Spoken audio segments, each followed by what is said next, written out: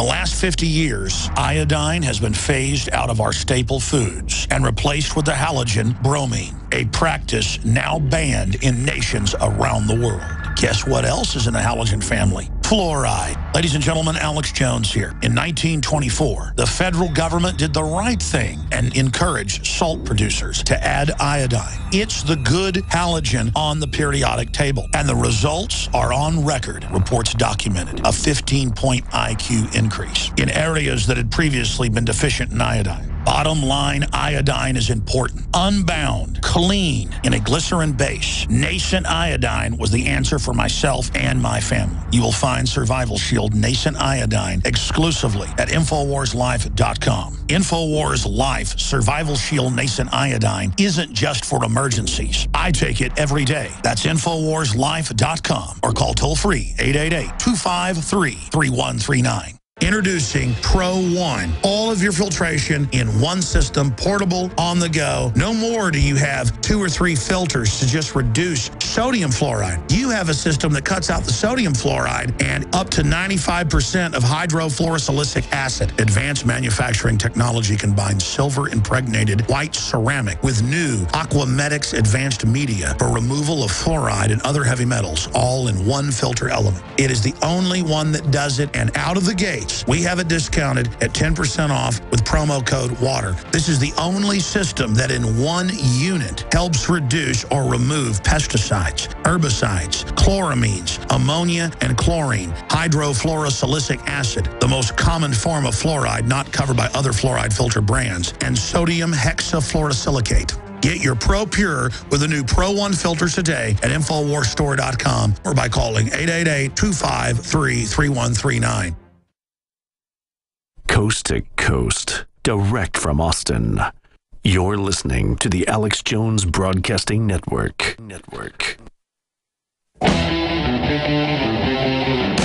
Defending the Republic from enemies, foreign and domestic. It's Alex Jones.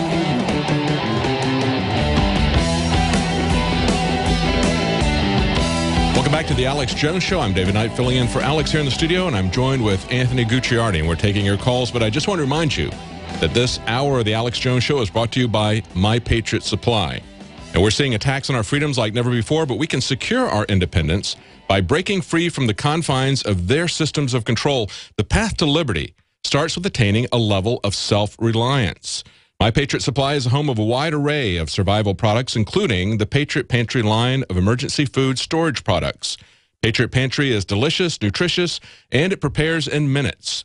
Patriot Pantry offers amazing variety, great taste, and is packaged to last up to 25 years.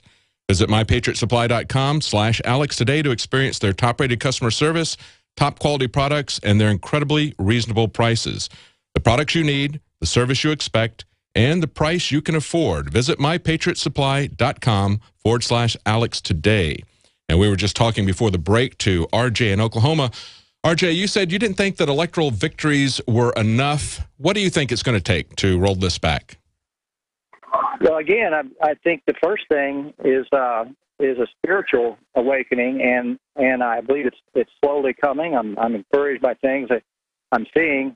You know, Jesus said to seek first the kingdom and his righteousness, and then all these things will be added to you. And so along the lines of revival, it's important to be hooked up where there's not typically in a conventional church. There's so many things that aren't happening that.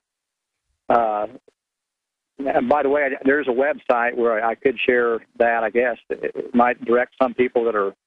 Sure, you give that to us real quickly, and then I've got a comment. Go ahead. Give us your website, and then I wanted to comment on that. It's rjbarnett.wordpress.com. Okay. Yeah, I think you're exactly right. And, I was looking at this article that just came out in the last few days about this homeless Jesus statue and the debate that came up around that. I think what they were trying to get to people is the idea that we do really have individual responsibilities. I think we have for too long, they say that if you've only got a hammer, everything looks like a nail. And I think both for people who are trying to put forward a socialist agenda, as well as, unfortunately, for many Christians, They only see the government as being an effective solution. And so the government is their hammer, and they see everything as a nail that needs to be hammered with the government, whether it's keeping people off of drugs or helping them out when they hit bumpy times in their life or they get addicted to drugs. They want to hammer everybody with the government rather than taking things on and not turning this over to an institution, whether it's the government or whether it's some big national charity, because those institutions just don't work and there's no connection there. It's an easy thing for people to not take the individual responsibility to go out there and engage other people and help them on a one-to-one basis. And part of that is helping them to understand what's being done to them, isn't it, Anthony? They've taken it so far now that they're going after church groups that feed the homeless and confiscating their food and kicking them off the park. Yes. Or in the case of one individual, he's going around with his family, his kids and everything, spending a couple $1,000s a month on his own food, walking around on the streets, giving homeless people food. And he just says something nice, like maybe gives them a small Bible or something like that. That's unacceptable. That is evil in the eyes of the state. And I think we need to, as Christians, we need to kind of check ourselves and see if on some of these things that we think are important, like the war on drugs, for example, Christians don't want to see people addicted to alcohol. They don't want to see them addicted to drugs. So we had alcohol prohibition. Now we got the war on drugs. Can they take a look at some of these things and say, you know what? Marijuana really does help some people who are sick, and they use it medically. Or can we just have the compassion not to throw people in jail for lifetime imprisonment because of mandatory minimums that keep them in and let violent criminals out? Can we have that kind of compassionate conservatism? A conservatism that doesn't try to put compassion, run it through the government, run it through these big institutions that don't have any compassion, but rather have it on an individual level and not be so trusting of government to be the only instrument that we have in our bag. Well, it's Christian to not want the CIA drug-running heroin. Yes. That's the war on drugs. It's a delusion. It's a lie that it's Christian to somehow support this war on drugs or somehow support all this government bureaucratic insanity. The same thing with prohibition. It just led to more alcohol. We need to abolish the war on drugs 100%, yes, because the government is not your big daddy. It's not going to provide for you and keep you safe. Ultimately, actually, what's not Christian is treating the government as God. That's right. You know what I mean? That's right. That's right. I identify as a follower of God and everything. And one thing I'm not going to do is sit back and ask the government to go around and arrest people that are smoking less than a gram of pot or something in California. That has nothing to do with anything. But even if we got rid of the war on drugs, less people would statistically use drugs. So overall, we're relying too much on the big daddy system. And that's why it's come to the point now where you can't even feed the homeless or you go to jail if you try to give them food for Thanksgiving. Yes, that's right. It's also up to us to support the communities and churches that are feeding the homeless. I've done that personally. We need to support those who are being prosecuted, feed the homeless ourselves, just like uploading ourselves with guns to Facebook to protest that. We need to go out and feed the homeless more. And even get involved on an individual basis. I think we're going to know that we've had revival come to. It's not revival when we do certain things. It's revival when our perspective has changed on things. And as we saw with the original American Revolution, it was preceded by a spiritual revival. We will know that that has happened when we see people start to take responsibility for themselves, for their families, for their neighbors, and not try to use the government as a hammer to beat each other over the head with it. And stop morally judging everyone off of crazy foundations. Everyone is a sinner. Everyone has done things. But at the end of the day, if we're fighting and we're passionate for justice and reality and truth and God, that is power. That is how we defeat the enemy. That's right. It's not about morally judging other people. That's right. It's about taking care of each other. Andrew, in Pennsylvania, you had something about winning and the TSA lawsuits. What's your opinion on that? Well, the real reason you can't win TSA lawsuits is not because the TSA is viewed as necessary for safety. The reason you can't win TSA lawsuits is because your airline tickets, refer to you as passengers, and that's legally defined as a commercial term.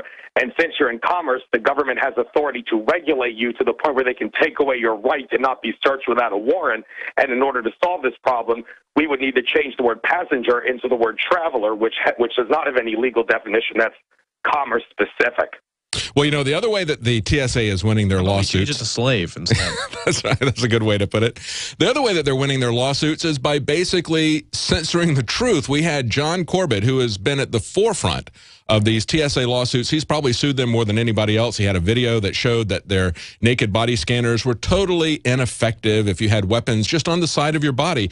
But in his latest lawsuit, which I believe, Anthony, is still in play, they mistakenly published on pacer.gov, which is where all of the lawsuits are supposed to be published. They mistakenly published up there that they realized as of 2011 that there was no terrorist threats against airports or airplanes, but they redacted that. They allowed him to see these documents during discovery. He referred to it, quoted from their documents, and then they redacted that out, but then they made the mistake of putting the unredacted copy up there. So we know exactly what they were doing, and at the same time they said there's no threat.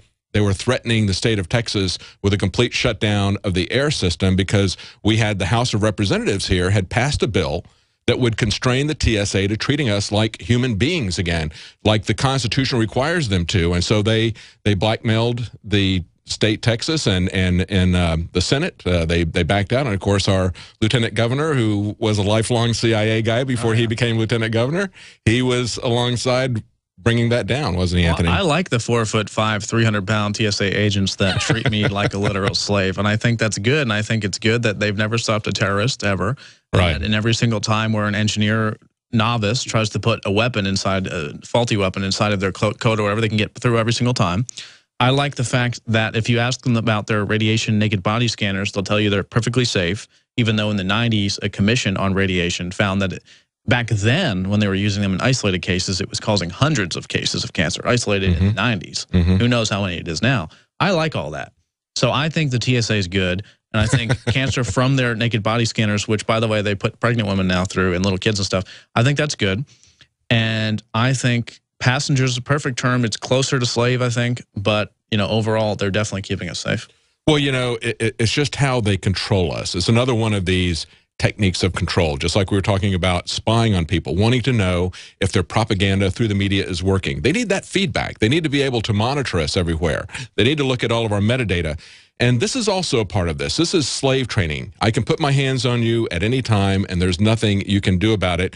And if you let me do that, I'm going to instantly reward you in kind of this Pavlovian, Skinner-esque type of way. I'm going to instantly reward you with letting you get on the plane. Yeah, well, think about so here's your positive reinforcement. You just let me do this, and you can get on the plane. We're being treated like lab rats. If we let the NSA win, I got arrested for walking in their parking lot.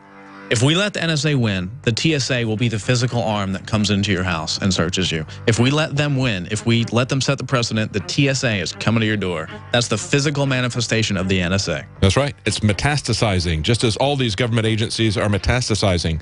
Well, that's it for today's show. Alex is going to be back tomorrow at the usual time, 11 Central, 12 Eastern. Don't miss it. Hi, folks. Alex Jones here with some important information. I want to tell you about Matt Redhawk and his team of patriots over at My Patriot Supply. Several years ago, Matt was sitting in his two-bedroom apartment, frustrated with the direction this country was headed and the charlatans willing to sell us out for a quick buck. Deciding to take action, a company run by patriots for patriots was born. My Patriot Supply has never taken a loan or accepted outside funding. They now operate 2 distribution facilities and employ over 50 hardworking American men and women. It is rare to find companies who practice what they preach.